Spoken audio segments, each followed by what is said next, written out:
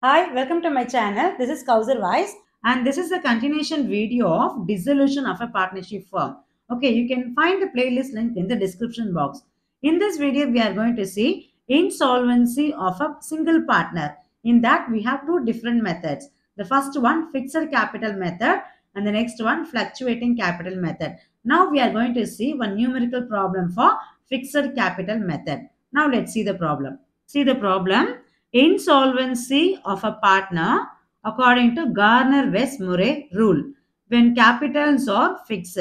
See the problem. A, B, and C are partners sharing profit and loss in the ratio of 3:2:1 respectively. The firm was dissolved on 31st December 2022, on which date its balance sheet was as follows.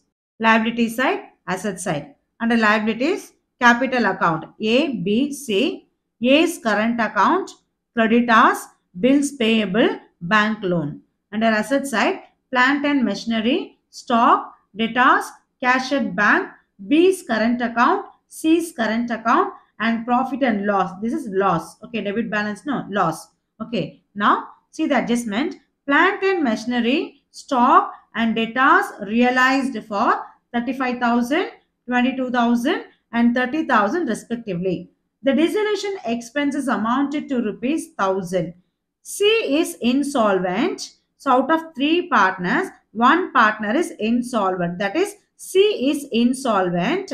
The remaining two partners are solvent. So what is the meaning of insolvent? So insolvent partner means that particular partner's liabilities are more than his total asset. Then he'll become insolvent. Okay. So out of three partners, A, B, C, C is insolvent, which means the remaining two partners are solvent. Solvent means they are capable. Okay. So C is insolvent, but his estate pays 500 rupees. So he could able to pay only 500 rupees towards his total deficiency. Okay. Then with this information, they're asking you to prepare necessary ledger accounts to close the books of the firm by applying Garner West Murray rule. Okay, I'll tell you what is the meaning and what is the effect of Garner West Murray rule in the insolvency of a single partner. Okay, along with the solution, I'll tell you. Now, let's see the solution.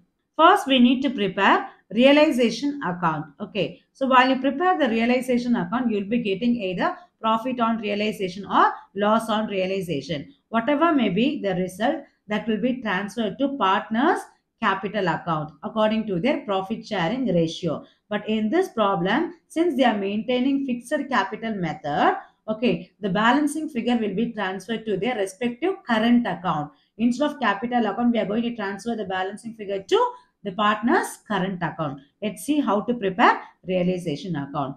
First step, we need to transfer all the assets and all the liabilities and provisions to realization account. Now let's see the problem. See the balance sheet. We need to transfer all the assets except three things. What are the three things we need to exclude?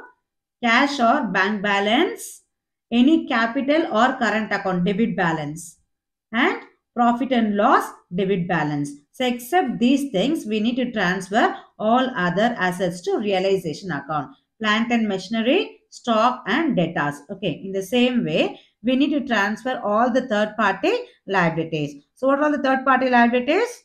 Creditors, bills payable and bank loan. These are the three third party liabilities. We need to transfer these items to realization account, debit side and credit side. See the realization account. So debit side we have entered all the assets and credit side we have entered all the third party liabilities. Okay. Now see the adjustment.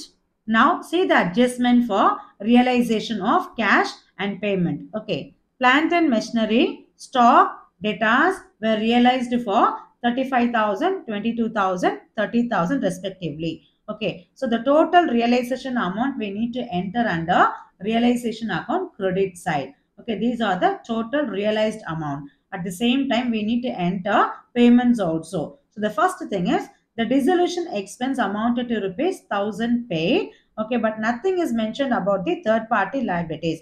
Whether the information is given in the adjustment or not, it is mandatory to repay all the third party liabilities. Okay, since nothing is mentioned, assume that the total amount we have paid. So how much creditors? 20, bills payable 10,000, bank loan 8,000. Okay, now let's see the realization account for total realization amounts and total payments. See the solution. So realization account, we have entered total assets realized for 87,000. 35, 22, 30. Total 87,000. Okay. At the same time, we need to enter all the payments. So what is the first one? Realization expense. No. To bank expense 1,000 and to bank all the third party liabilities. 20,000, 10,000, 8,000. Total 38,000. Okay. After entering all these things, now we need to close realization account in order to find out the balancing figure. So usually you will be getting only loss on realization for dissolution. Okay. See the realization account, we have got 21,000 balancing figure, that is loss on realization. This will be transferred to all the partners capital account if they maintain fluctuating capital method. Okay, but in this method they are maintaining fixed capital, no. So that the balancing figure will be transferred to all the partners current account. The loss will be transferred to A's current account, B's current account and C's current account according to their profit sharing ratio. What is the ratio? 3:2:1. No. If the ratio is not given in the problem means then you can share equally. Okay. Since they have given, you have to follow the profit sharing ratio. Okay. Now let's see how to prepare current account. See the current account of partners A, B, C, debit side and credit side. Okay. Now start with their opening balance. Let's see the balance sheet to find out their opening balance. Look at the balance sheet. A is having credit balance. So current account is given under liability side, no, credit balance. Whereas B and C having debit balance. Current accounts are mentioned under asset side. Okay. Now start with their opening balance. See the current account. A is having credit balance, whereas B and C having debit balance. Okay, this we have taken from the balance sheet. Okay, now the next step is we need to transfer if there is any accumulated profits or accumulated losses, if any. For that, see the balance sheet.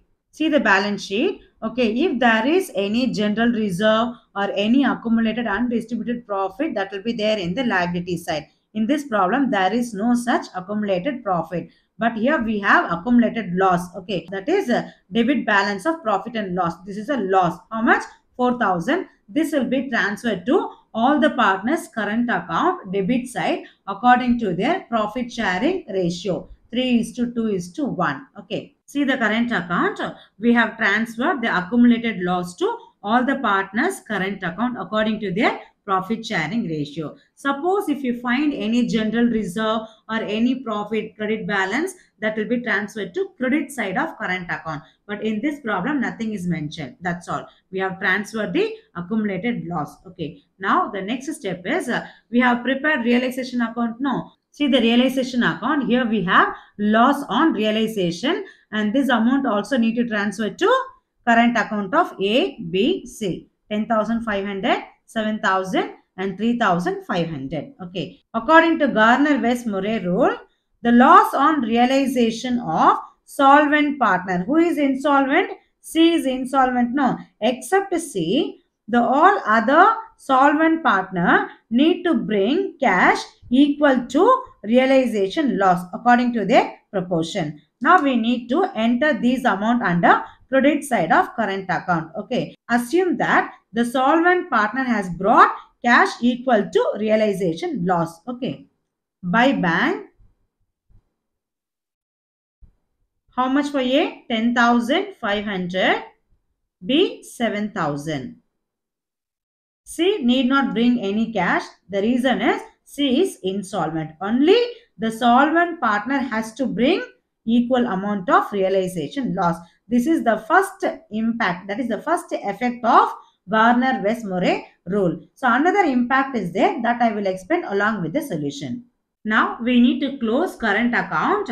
The balancing figure will be transferred to the respective partners' capital account. For B and C, they are getting balancing figure under credit side and A is getting balancing figure under debit side. Okay, so these balancing figures will be transferred to their respective capital account. So while you prepare the capital account, according to Garner-West-Murray rule, we need to prepare separate capital account for solvent and separate capital account for insolvent partner. Now let's see how to prepare capital account for all the three different partners. So insolvent capital account separately and solvent partners capital account separately. So according to this problem, A and B are solvent and C is insolvent. Okay. Now first enter the opening balance. For that, see the balance sheet. Okay, all the partners they are having credit balance. Okay, capital account A 45,000, B 25,000, C 5,000. Okay, this is the opening balance, that is by balance brought down. See the capital account. C's capital account by balance 5,000 and A and B by balance brought down 45 and 25,000. This is their opening capital balance. Okay. Now we need to see the current account. In current account we have got balancing figure. No. So whatever may be the balance that will be transferred to the respective capital account. See the current account. A is getting balancing figure under debit side. No. This will be transferred to credit side of capital account.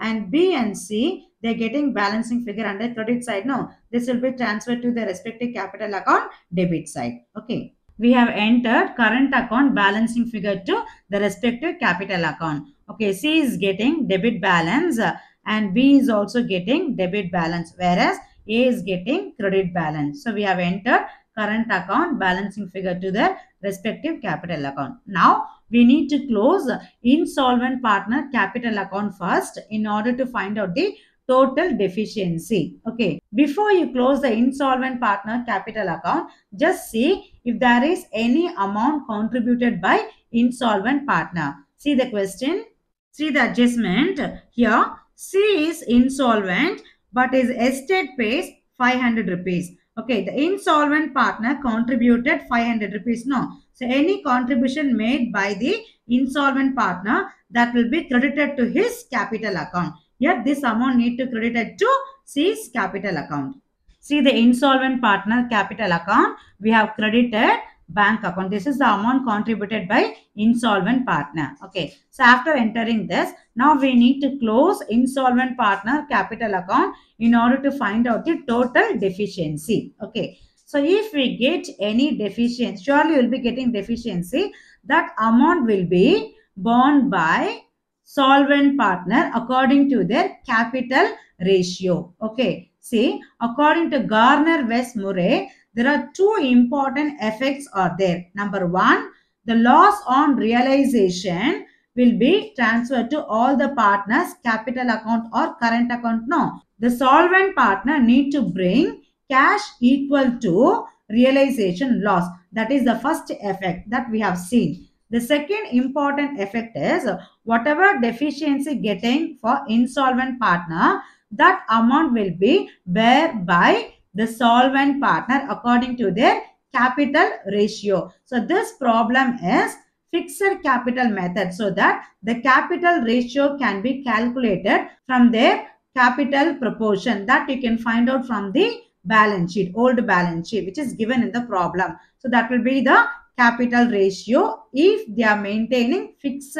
capital method. Okay, in case of fluctuating capital method, there is a separate calculation in order to find out the capital ratio. Okay, that we will see in the next video. So now we need to close insolvent partner capital account to find out the total deficiency that will be shared by solvent partner according to their capital ratio. Let me show the calculation. See the insolvent partner's capital account. Here he is getting 1167 deficiency, and this amount will be transferred to A's capital and B's capital. That is, these are the two solvent partners now according to their capital ratio. See the balance sheet liability side, A is having 45,000 and B is having 25,000. So the proportion is 9:5. So according to their capital ratio, we need to transfer the deficiency of insolvent partner to all the solvent partners capital account.